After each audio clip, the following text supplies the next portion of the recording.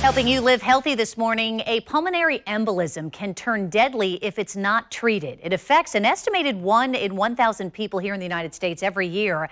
And if you're traveling long distances this summer, you could be putting yourself at a higher risk of developing it. Joining me now to explain the signs, the symptoms, treatment is Memorial Critical Care physician Dr. Renato Blanco. Good morning. Thank you for being here. My pleasure. So what is pulmonary embolism? So basically, if you think about it, blood is constantly flowing throughout your body. It goes to the heart, to all the organs, and it comes right back. When the blood flow coming back is slowed, whether it's weak vessels or whether you're not moving as much as you should, sometimes these clots can form. A lot of times they start in your legs because of gravity, and the biggest concern that we have is if one of these clots gets dislodged, they end up in your lungs. So what causes then that to happen? So we're talking about long flights. That might. So it's really your risk factors, right? So unfortunately, there's some that we have no control over, but there's some that we do have control over. One of the risk factors is age. Usually over 40 years old, you're at higher risk. But there's also over 40? Yes, ma'am. That's young.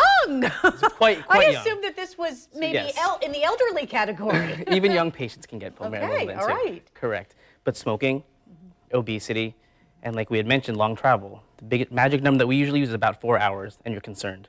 And is that because they're sitting in the same position and not getting up to walk around? So then should somebody have those risk factors as an example and is getting ready to maybe fly abroad and is going to be on a plane for more than 4 hours, is there something that they can do to kind of reduce their risk of developing one? Of course. So one of the big things is stay hydrated, right?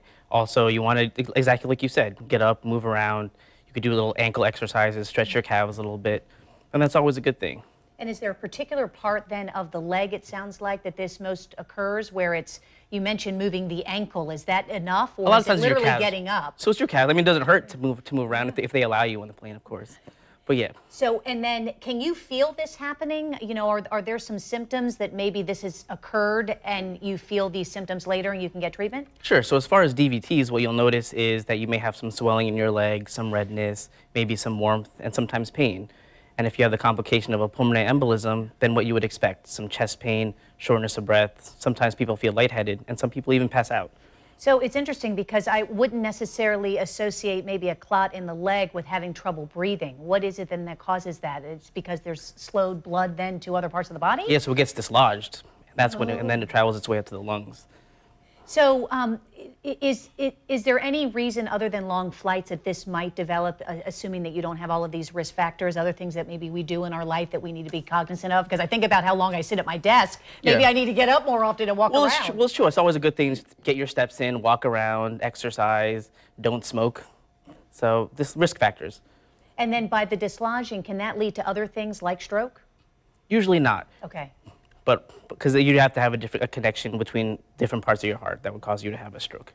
So are there any final words then that you would have for any of our viewers who maybe fit into this category in terms of preventing something like this from happening? Yeah, well, you just know the risk factors and then prevent what you can. Don't smoke, stay active, stay mobile. If you're planning on a long trip, then make sure that you're hydrated. Take breaks, stretch out.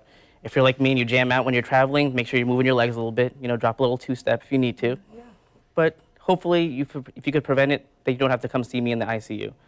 And then deep vein thrombosis, that is similar to this because it can lead to a pulmonary embolism? Correct, because you'll have the clot in your leg, and if it gets dislodged, it would make its way up to the lungs. And then that's what that is. What about those compression hose that I've seen before? Are those a good idea for someone who has these risk factors? Yes, if you do have risk factors, then yes, it could benefit you. Correct. So always good then to talk to your internal medicine or your doctor about before these kinds of trips. Yes, always see your primary physician.